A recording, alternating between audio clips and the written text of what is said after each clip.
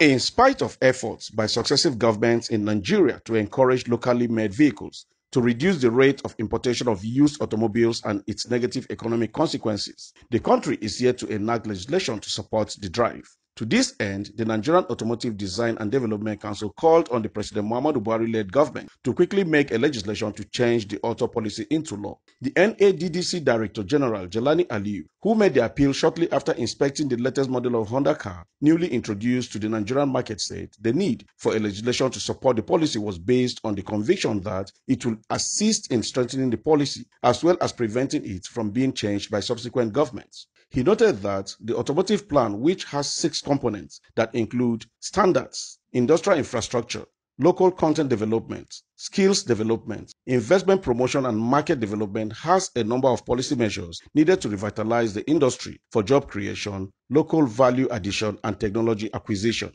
As you're aware, the auto policy is a set of fiscal incentives designed and developed to support local production. Because the big question in Nigeria is always, what are we really after? Is it short-term benefits, or are we out really to create a fantastic, ubiquitously successful future for everybody? The only way we can ensure that this country continues as a successful nation is if we provide industrialization and provide jobs.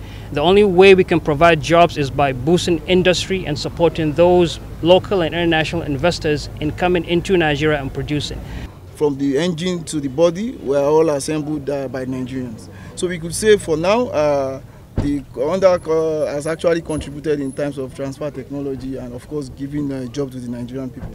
While urging auto manufacturers to continue to increase the level of their investments in the country, Mr. Aliyu said the government vehicle finance scheme implementation will commence before the end of June, adding that the agency has reached an understanding with 3 banks in Nigeria that will give loans to eligible Nigerians after they must have deposited 10% of the cost of the vehicle.